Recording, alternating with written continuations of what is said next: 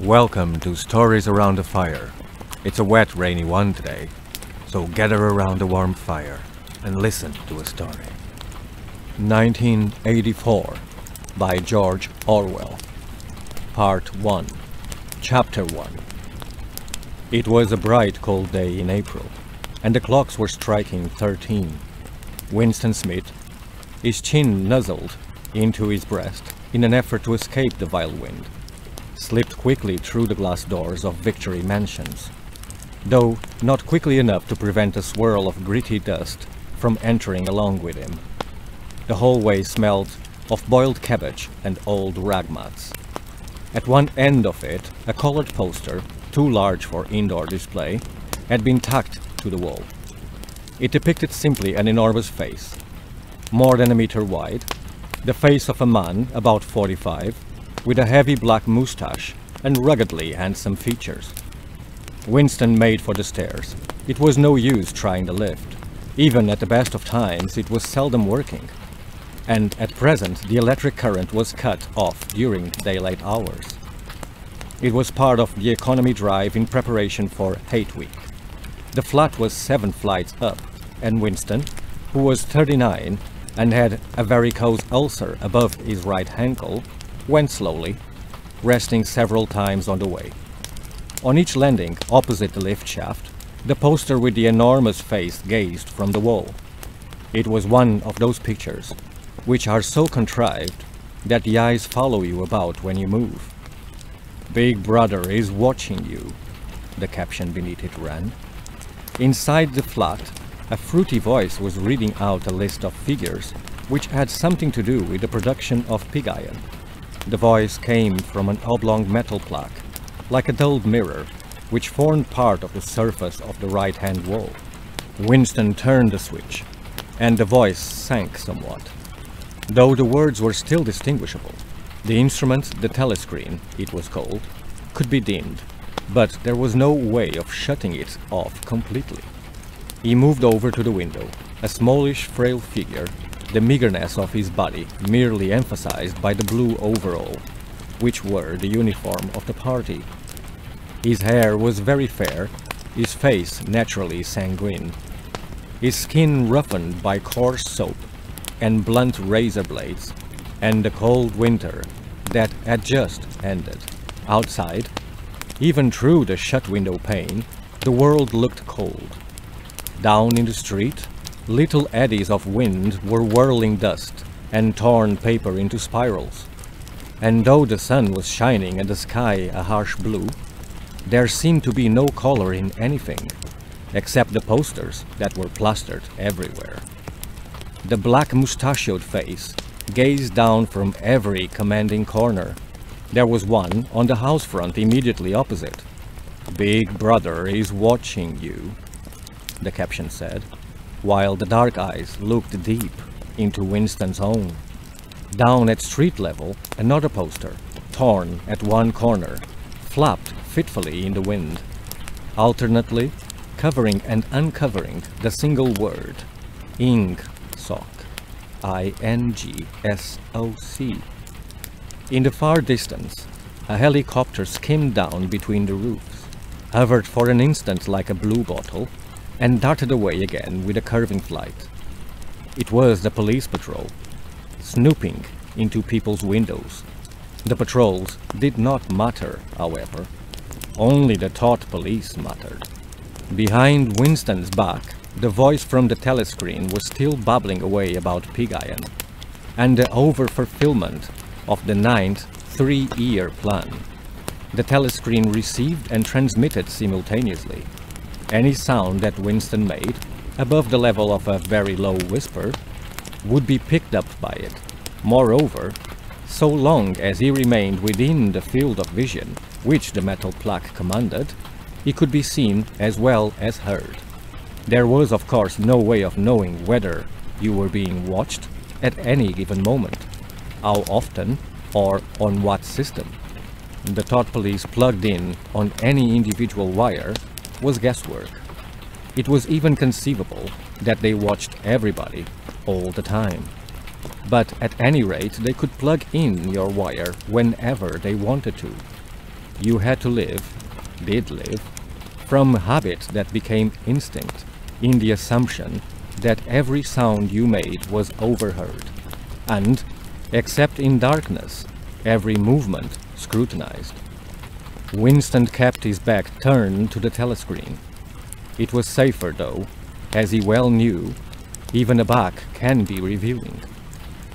A kilometer away, the Ministry of Truth, his place of work, towered vast and white above the grimy landscape. This he thought with a sort of vague distaste. This was London, chief city of Airstrip 1, itself the third most populous of the provinces of Oceania. He tried to squeeze out some childhood memory that should tell him whether London had always been quite like this. Were there always these vistas of rotting 19th century houses, their sides shored up with bulks of timber, their windows patched with cardboard, and their roofs with corrugated iron, their crazy garden walls sagging in all directions, and the bombed sites where the plaster dust swirled in the air and the willow herb struggled over the heaps of rubble, and the places where the bombs had cleared a larger patch, and there had sprung up sordid colonies of wooden dwellings like chicken houses. But it was no use. He could not remember. Nothing remained of his childhood, except a series of bright-lit tableaux, occurring against no background, and mostly unintelligible. The Ministry of Truth, Mini-True, in Newspeak. Newspeak was the official language of Oceania. For an account of its structure and etymology, see Appendix, was startlingly different from any other object in sight. It was an enormous pyramidal structure of glittering white concrete, soaring up terrace after terrace, 300 meters into the air. From where Winston stood, it was just possible to read, picked out on its white face in elegant lettering, the three slogans of the party. War is peace. Freedom is slavery. Ignorance is strength. The Ministry of Truth contained, it was said, 3,000 rooms above ground level and corresponding ramifications below. Scattered about London there were just 3 other buildings of similar appearance and size. So completely did they dwarf the surrounding architecture that from the roof of Victory Mansions you could see all 4 of them simultaneously. They were the homes of the 4 ministries between which the entire apparatus of government was divided. The Ministry of Truth, which concerned itself with news, entertainment, education, and the fine arts. The Ministry of Peace, which concerned itself with war. The Ministry of Love, which maintained law and order. And the Ministry of Plenty, which was responsible for economic affairs. Their names in Newspeak: Mini-True, Mini-Pax, Mini-Love, and Mini-Plenty. The Ministry of Love was the really frightening one. There were no windows in it at all. Winston had never been inside the Ministry of Love, nor within half a kilometer of it. It was a place impossible to enter except on official business, and then only by penetrating through a maze of barbed wire entanglements, steel doors, and hidden machine gun nests. Even the streets leading up to its outer barriers were roamed up by gorilla-faced guards in black uniforms, armed with jointed truncheons. Winston turned round abruptly. He had set his features into the expression of quiet optimism, which it was advisable to wear when facing the telescreen. He crossed the room into the tiny kitchen. By leaving the ministry at this time of day, he had sacrificed his lunch in the canteen, and he was aware that there was no food in the kitchen except a hunk of dark-colored bread, which had got to be saved for tomorrow's breakfast. He took down from the shelf a bottle of colorless liquid with a plain white label marked Victory Gin. It gave off a sickly, oily smell, as of Chinese rice spirit. Winston poured out nearly a teacupful, nerved himself for a shock, and gulped it down like a dose of medicine. Instantly his face turned scarlet, and the water ran out of his eyes. The stuff was like nitric acid, and moreover, in swallowing it, one had the sensation of being hit on the back of the head with a rubber club. The next moment, however, the burning in his belly died down and the world began to look more cheerful. He took a cigarette from a crumpled packet marked Victory Cigarettes and incautiously held it upright, whereupon the tobacco fell out onto the floor. With the next he was more successful. He went back to the living room and sat down at a small table that stood to the left of the telescreen. From the table drawer he took out a pen holder, a bottle of ink, and a thick, quarto-sized blank book with a red back and a marbled cover. For some reason, the telescreen in the living room was in an unusual position. Instead of being placed, as was normal, in the end wall, where it could command the whole room, it was in the longer wall, opposite the window. To one side of it there was a shallow alcove in which Winston was now sitting, and which, when the flats were built, had probably been intended to hold bookshelves. By sitting in the alcove and keeping well back, Winston was able to remain outside the range of the telescreen, so far as sight went. He could be heard, of course, but so long as he stayed in his present position, he could not be seen. It was partly the unusual geography of the room that had suggested to him the thing that he was now about to do. But it had also been suggested by the book that he had just taken out of the drawer. It was a peculiarly beautiful book. Its smooth creamy paper, a little yellowed by age, was of a kind that had not been manufactured for at least 40 years past. He could guess, however, that the book was much older than that. He had seen it lying in the window of a frowsy little junk shop in a slummy quarter of the town. Just what quarter, he did not now remember, and had been stricken immediately by an overwhelming desire to possess it. Party members were supposed not to go into ordinary shops. Dealing on the free market, it was called. But the rule was not strictly kept, because there were various things, such as shoelaces and razor blades, which was impossible to get hold of in any other way. He had given a quick glance up and down the street, and then had slipped inside and bought the book for $2.50. At the time he was not conscious of wanting it for any particular purpose. He carried it guiltily home in his briefcase. Even with nothing written in it, it was a compromising possession. The thing that he was about to do was to open a diary. This was not illegal. Nothing was illegal, since there were no longer any laws. But if detected, it was reasonably certain that it would be punished by death, or at least by 25 years in a forced labor camp. Winston fitted a nib into the pen holder and sucked it to get the grease off. The pen was an archaic instrument, seldom used even for signatures, and he had procured one, furtively and with some difficulty, simply because of a feeling that the beautiful creamy paper deserved to be written on with a real nib instead of being scratched with an ink pencil. Actually, he was not used to writing by hand.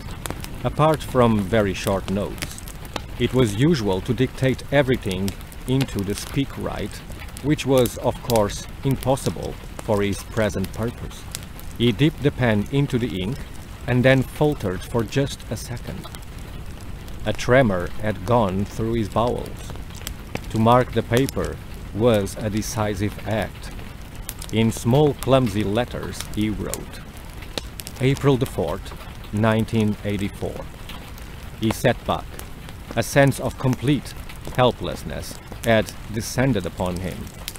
To begin with, he did not know with any certainty that this was 1984. It must be round that date, since he was fairly sure that his age was 39. And he believed that he had been born in 1944 or 1945. But it was never possible nowadays to pin down any date within a year or two. For whom, it suddenly occurred to him to wonder, was he writing this diary? For the future? For the unborn? His mind hovered for a moment round the doubtful date on the page, and then fetched up with a bump against the newspeak word, double think. For the first time, the magnitude of what he had undertaken came home to him. How could you communicate with the future? It was, of its nature, impossible.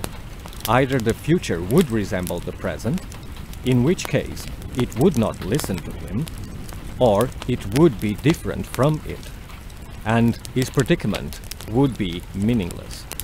For some time he sat gazing stupidly at the paper. The telescreen had changed over to strident military music. It was curious that he seemed not merely to have lost the power of expressing himself, but even to have forgotten what it was that he had originally intended to say. For weeks past, he had been making ready for this moment, and it had never crossed his mind that anything would be needed except courage. The actual writing would be easy. All he had to do was to transfer to paper the interminable, restless monologue that had been running inside his head, literally, for years. At this moment, however, even the monologue had dried up. Moreover, his varicose ulcer had begun itching unbearably.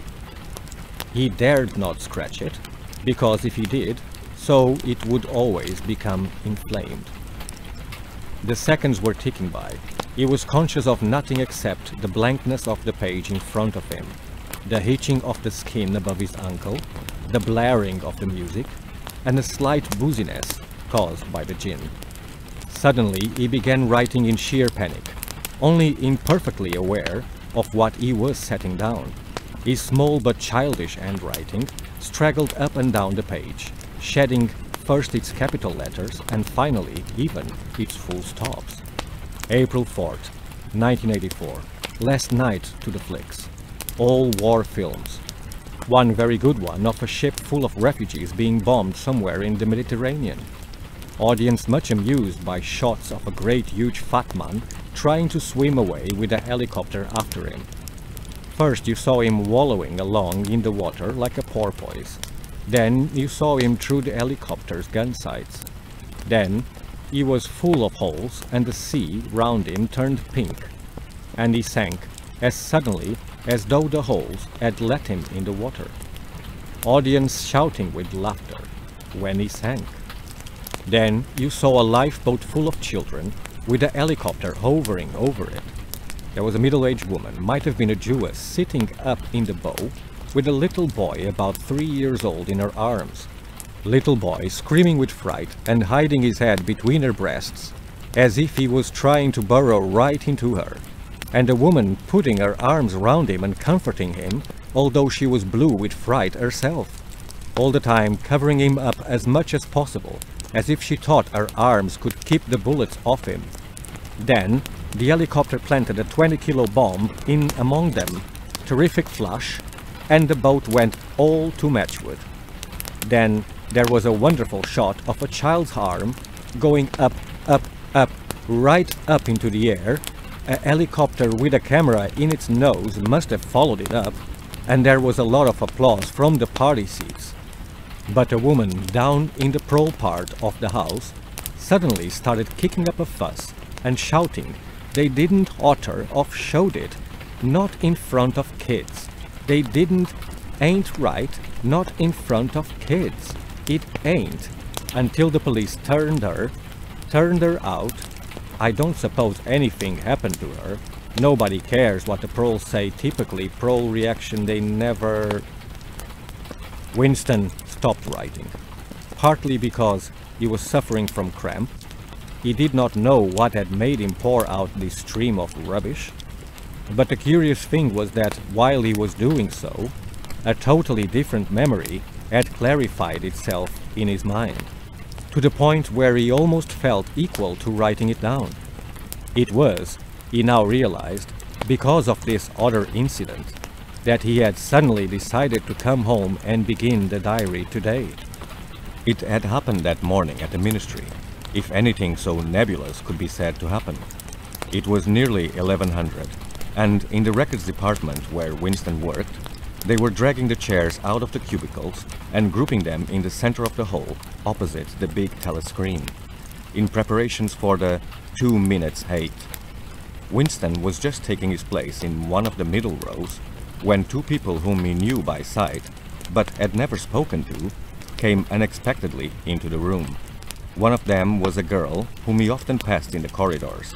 He did not know her by name, but he knew that she worked in the fiction department, presumably, since he had sometimes seen her with oily hands and carrying a spanner.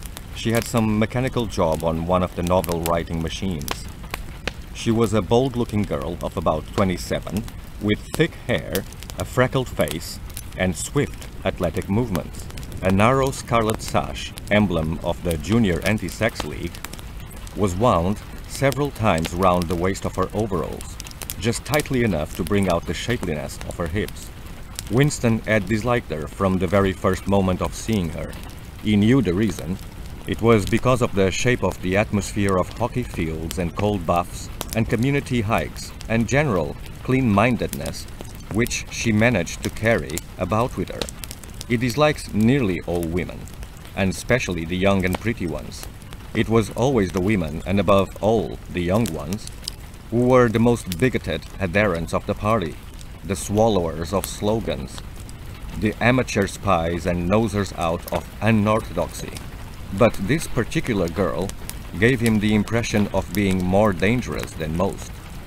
Once, when they passed in the corridor, she gave him a quick sidelong glance, which seemed to pierce right into him, and for a moment had filled him with black terror. The idea had even crossed his mind that she might be an agent of the thought police. That, it was true, was very unlikely. Still, he continued to feel a peculiar uneasiness, which had fear mixed up in it as well as hostility, whenever she was anywhere near him. The other person was a man named O'Brien, a member of the inner party and holder of some post so important and remote that Winston had only a dim idea of its nature. A momentary hush passed over the group of people round the chairs as they saw the black overalls of an inner party member approaching. O'Brien was a large, burly man with a thick neck and a coarse, humorous, brutal face. In spite of his formidable appearance, he had a certain charm of manner. He had a trick of resettling his spectacles on his nose which was curiously disarming. In some undefinable way, curiously civilized. It was a gesture which, if anyone had still thought in such manners, might have recalled an 18th century nobleman offering his snuff-box. Winston had seen O'Brien perhaps a dozen times in almost as many years. He felt deeply drawn to him, and not solely because he was intrigued by the contrast between O'Brien's urban manner and his prize-fighter's physique. Much more it was because of a secretly held belief, or perhaps not even a belief, merely a hope, that O'Brien's political orthodoxy was not perfect. Something in his face suggested it irresistibly. And again, perhaps it was not even an orthodoxy that was written in his face, but simply intelligence. But at any rate, he had the appearance of being a person that you could talk to if somehow you could cheat the telescreen and get him alone. Winston had never made the smallest effort to verify this guess. Indeed, there was no way of doing so. At this moment, O'Brien glanced at his wristwatch, saw that it was nearly 1100, and evidently decided to stay in the records department until the 2 minutes hate was over. He took a chair in the same row as Winston, a couple of places away. A small, sandy-haired woman who worked in the next cubicle to Winston was between them. The girl with dark hair was sitting immediately behind. The next moment, a hideous, grinding speech, as of some monstrous machine running without oil, burst from the big telescreen at the end of the room. It was a noise that set one's teeth on edge and bristled the hair at the back of one's neck. The hate had started. As usual, the face of Emmanuel Goldstein, the enemy of the people, had flashed onto the screen. There were hisses here and there among the audience. The little sandy-haired woman gave a squeak of mingled fear and disgust. Goldstein was the renegade and backslider who once, long ago, how long ago nobody quite remembered, had been one of the leading figures of the party, almost on a level with Big Brother himself, and then had engaged in counter-revolutionary activities, had been condemned to death, and had mysteriously escaped and disappeared. The programs of the 2 Minutes Hate varied from day to day, but there was none in which Goldstein was not the principal figure. He was the primal traitor, the earliest defiler of the party's purity. All subsequent crimes against the party, all treacheries, acts of sabotage, heresies, deviations, sprang directly out of his teaching. Somewhere or other he was still alive and hatching his conspiracies, perhaps somewhere beyond the sea, under the protection of his foreign paymasters. Perhaps even, so it was occasionally rumored, in some hiding place in Oceania itself. Winston's diaphragm was constricted. He could never see the face of Goldstein without a painful mixture of emotions. It was a lean Jewish face, with a great fuzzy aureole of white hair and a small goatee beard. A clever face, and yet somehow inherently despicable, with a kind of senile silliness in the long thin nose, near the end of which a pair of spectacles was perched. It resembled the face of a sheep, and the voice too had a sheep-like quality. Goldstein was delivering his usual venomous attack upon the doctrines of the party, an attack so exaggerated and perverse that a child should have been able to see through it, and yet just plausible enough to fill one with an alarmed feeling that other people, less level-headed than oneself, might be taken in by it. He was abusing Big Brother. He was denouncing the dictatorship of the party. He was demanding the immediate conclusion of peace with Eurasia. He was advocating freedom of speech, freedom of the press, freedom of assembly, freedom of thought. He was crying hysterically that the revolution had been betrayed. And all this in rapid, polysyllabic speech in which was a sort of parody of the habitual style of the orators of the party, and even contained newspeak words, more newspeak words indeed, than any party member would normally use in real life. And all the while, lest one should be in any doubt as to the reality which Goldstein's specious claptrap covered, behind his head on the telescreen there marched the endless columns of the Eurasian army, row after row of solid-looking men with expressionless Asiatic faces, who swam up to the surface of the screen and vanished, to be replaced by others exactly similar. The dull rhythmic tramp of the soldiers' boots formed the background to Goldstein's bleating voice. Before the hate had proceeded for 30 seconds, uncontrollable exclamations of rage were breaking out from half the people in the room. The self-satisfied sheep-like face on the screen and the terrifying power of the Eurasian army behind it were too much to be borne. Besides, the sight of even the thought of Goldstein produced fear and anger automatically.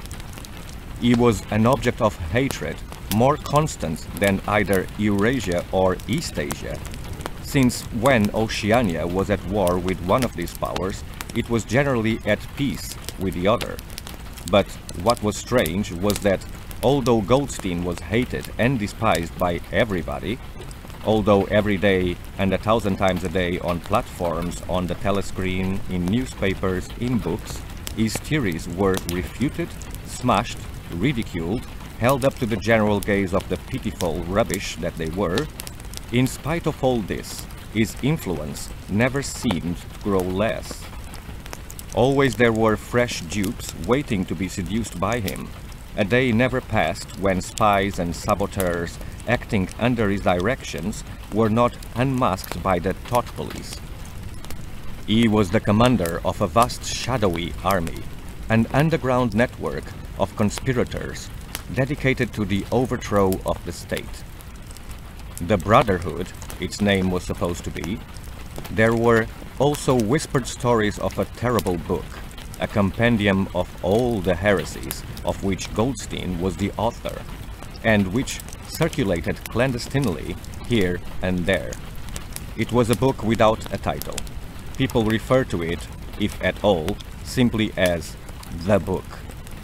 But one knew of such things only through vague rumors. Neither the Brotherhood nor the book was a subject that any ordinary party member would mention if there was a way of avoiding it. In its second minute, the hate rose to a frenzy.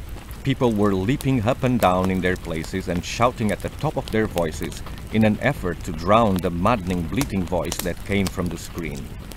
The little sandy-haired woman had turned bright pink, and her mouth was opening and shutting like that of a landed fish. Even O'Brien's heavy face was flushed. He was sitting very straight in his chair, his powerful chest swelling and quivering as though he were standing up to the assault of a wave. The dark-haired girl behind Winston had begun crying out, "Swine! Swine! Swine!" And suddenly she picked up a heavy Newspeak dictionary and flung it at the screen. It struck Goldstein's nose and bounced off. The voice continued inexorably. In a lucid moment, Winston found that he was shouting with the others and kicking his heel violently against the rung of his chair. The horrible thing about the 2 minutes hate was not that one was obliged to act a part, but on the contrary, that it was impossible to avoid joining in. Within 30 seconds, any pretense was always unnecessary.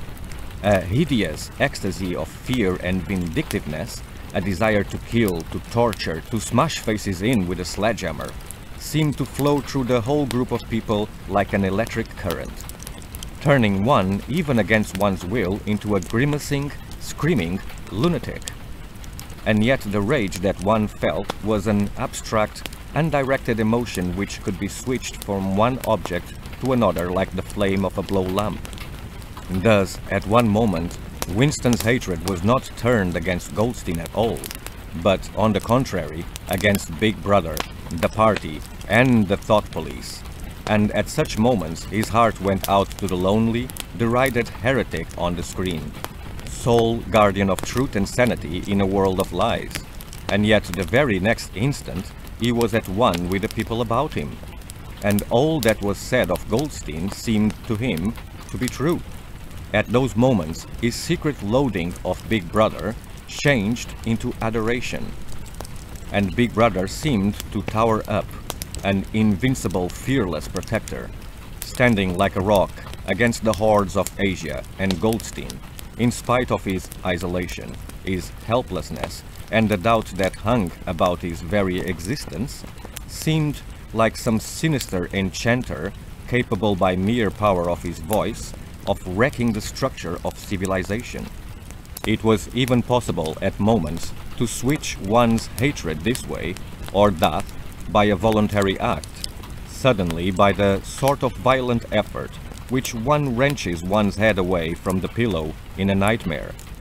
Winston succeeded in transferring his hatred from the face on the screen to the dark-haired girl behind him. Vivid, beautiful hallucinations flashed through his mind. He would flog her to death with a rubber truncheon. He would tie her naked to a stake and shoot her full of arrows like Saint Sebastian. He would ravish her and cut her throat at the moment of climax. Better than before, moreover, he realized why it was that he hated her. He hated her because she was young and pretty and sexless, because he wanted to go to bed with her and would never do so. because round her sweet supple waist, which seemed to ask you to encircle it with your arm, there was only the odious scarlet sash, aggressive symbol of chastity. The hate rose to its climax. The voice of Goldstein had become an actual sheep's bleat, and for an instant the face changed into that of a sheep.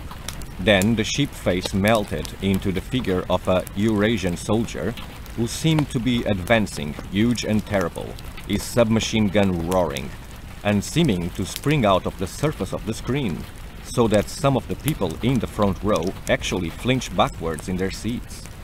But in the same moment, drawing a deep sigh of relief from everybody, the hostile figure melted into the face of Big Brother, black-haired, black-mustachioed, full of power and mysterious calm, and so vast that it almost filled up the screen.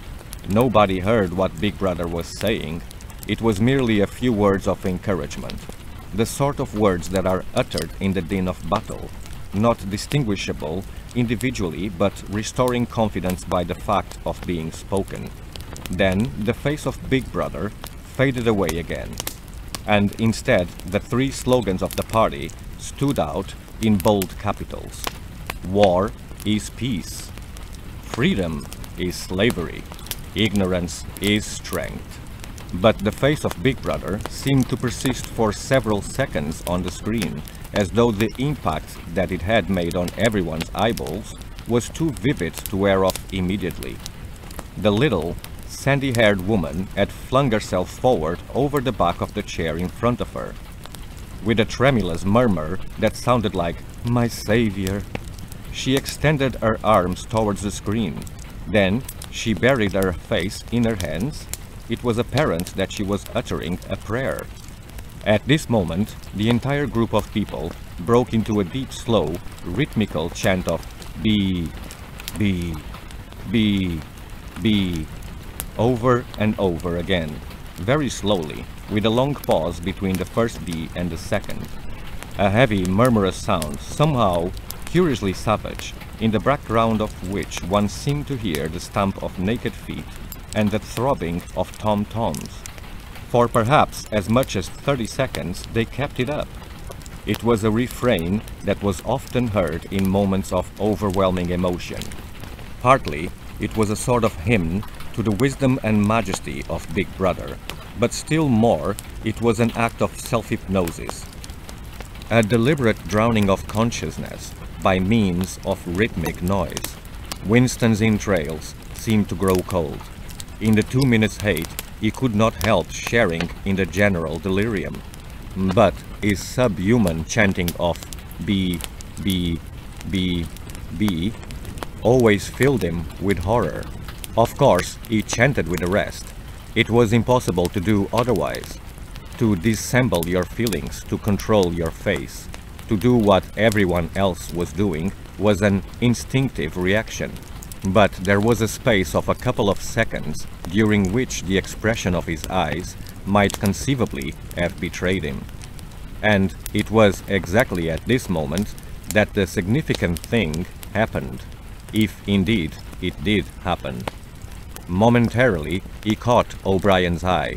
O'Brien had stood up, he had taken off his spectacles, and was in the act of resettling them on his nose with his characteristic gesture. But there was a fraction of a second when their eyes met, and for as long as it took to happen, Winston knew, yes, he knew, that O'Brien was thinking the same thing as himself. An unmistakable message had passed. It was as though their two minds had opened and the thoughts were flowing from one into the other through their eyes. "I am with you," O'Brien seemed to be saying to him. "I know precisely what you are feeling. I know all about your contempt, your hatred, your disgust. But don't worry, I am on your side." And then the flash of intelligence was gone, and O'Brien's face was as inscrutable as everybody else's. That was all, and he was already uncertain whether it had happened. Such incidents never had any sequel.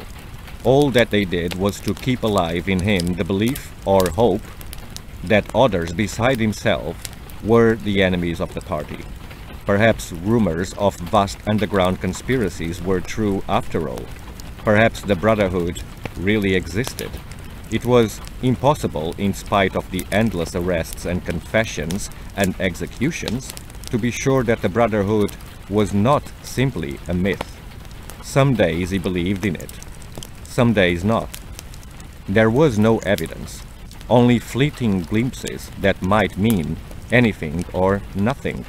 Snatches of overheard conversation, faint scribbles on lavatory walls, once even, when two strangers met, a small movement of the hand which had looked as though it might be a signal of recognition.